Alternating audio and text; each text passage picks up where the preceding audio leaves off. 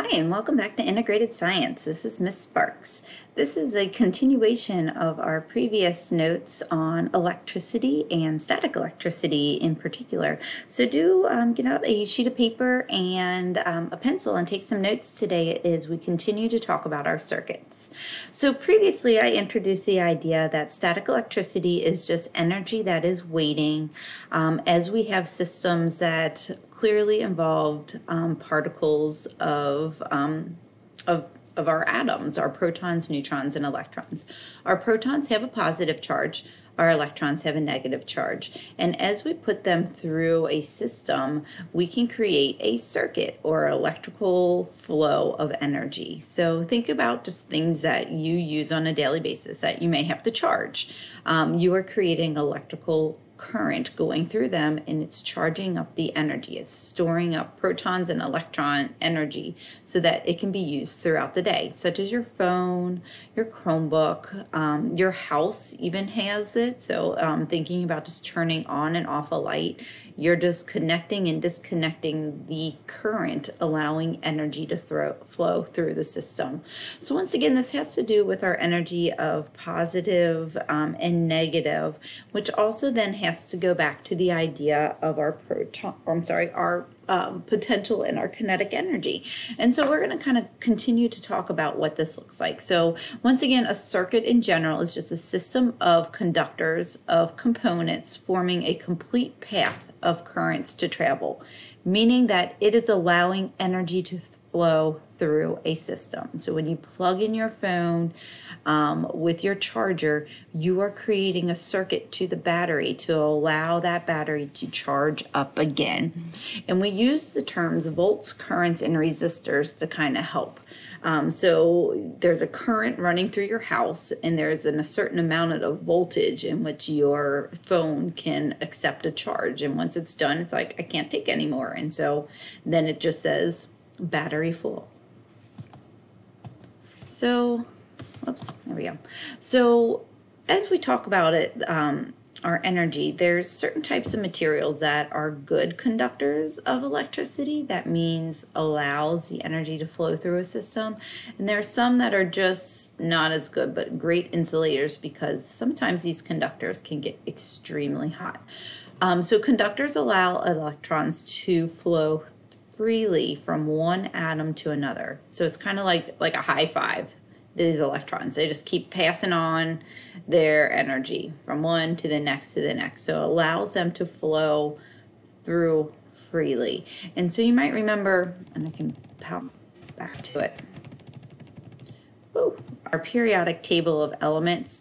Mostly the elements in this section are great conductors of electricity. They normally are metals and metalloids, and they allow those electrons to flow through. So and that's what this says right here. Metals are good conductors of electricity, where there are other elements that are not very good at allowing electrons to flow freely.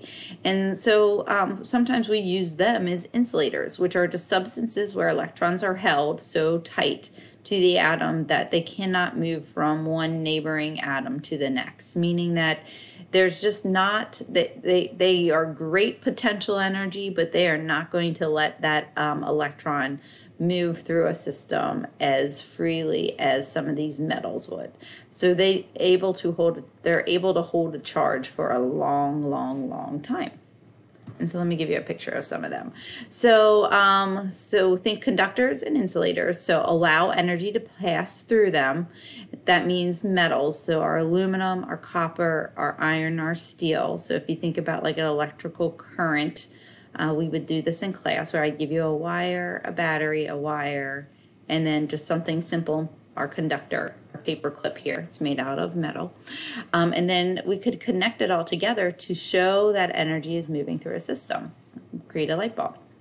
So that is electrical. And so if you remember, previously we talked about thermal energy too. And normally conductors are good thermal energy distributors. They, once again, will allow energy to move through the system. Whereas our insulators, they stop or they don't let that energy move through the system very well. So insulators are glass, rubber, cotton, wool, plastic, paper. So if we were to try to do one of these, it would not allow that energy to move through a system. So that we replaced our paper clip with our rubber band. They are also great insulators, meaning that they want to hold the heat in. They do not want it to pass out through another system. It's going to hold it there. So that's why I use they hold that energy. So as we move through this, we're going to start talking just a little bit about the electrostatic series. So this is, once again, has to do with electricity and the static and how currents of energy can move through our protons, neutrons, and electrons. Once again, we're mostly looking at our protons and our electrons, and especially our electrons. And that's what this is saying right here. Electrons can be transferred from one object to another, and this is called the law of conservation of energy, meaning that it's exchanging and exchanging and exchanging. So they have the ability to flow freely a little bit more than the protons and the neutrons do, because they're housed in the nucleus.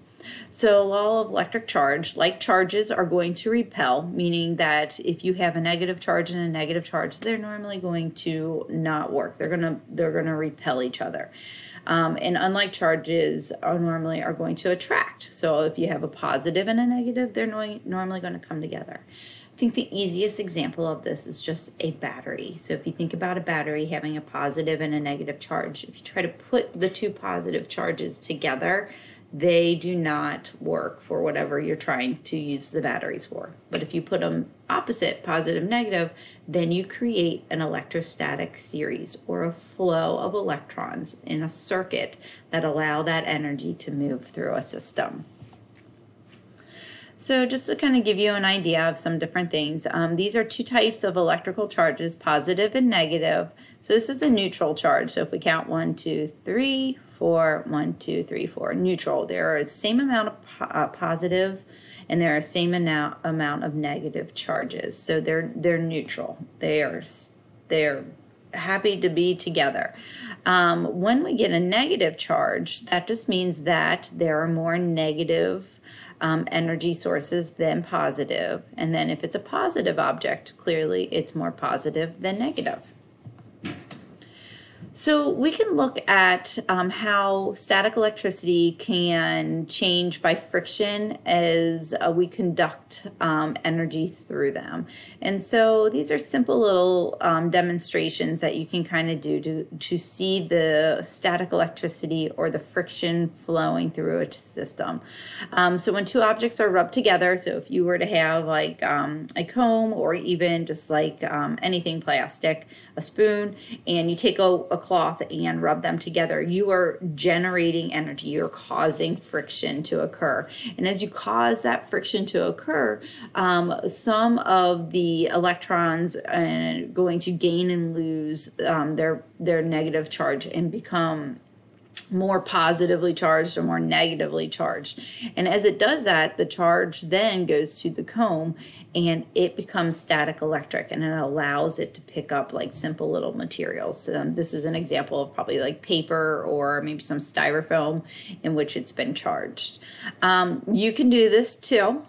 So if you think about just walking across carpet with some socks on, rubbing your feet on the carpet as you walk, you are going to gain physical frictional charges. And then if you go touch someone, normally you can get a little bit of a shock or a little bit of a charge that kind of goes through the system.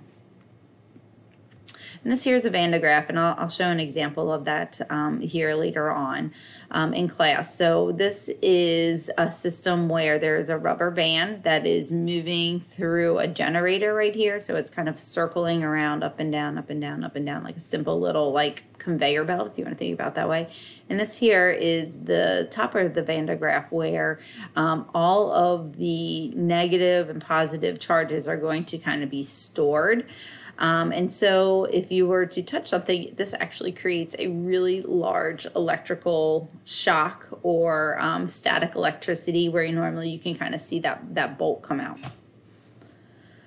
Same thing with water. If you run, just runs a faucet of water, and then once again, if you charge a like something that is made out of iron or metal, you can actually get the water to kind of wave back and forth, back and forth. So this one says here, attraction of neutral objects to charged objects. The positive charged rod, see all the positive charges, cause the electrons in the neutral water to shift, and so it's going to be pulled to it. This causes the neutral water to attract towards the positive rod. And then finally, electrical forces. This is our push or a pull. So we've talked about force before. Force equals mass times acceleration. We're going to look at it just slightly differently. So this can be created with a push, a force, or a repulsion, or a pull, a force of attraction. So negative or positive. The strength of the electric force is affected by the amount of charge and the distance. Force equals mass times acceleration. So kind of that same idea. As the amount of charge increases, electric forces increase. Direct relation. So the amount of charges increase, the electric force increases. The more energy moving through the system, the more energy there's going to be ready to be distributed. And as the distance increases, the electrical forces decrease, meaning that if you have objects that are further apart, so we've got our picture here, their distance has changed, meaning that there's not going to be as much of a force acting on them because it's been spread out further and further. And so we're going to demonstrate what some of this looks like as we move through the next couple of days, showing how electrical currents can cause different types of scenarios. So hopefully this was helpful.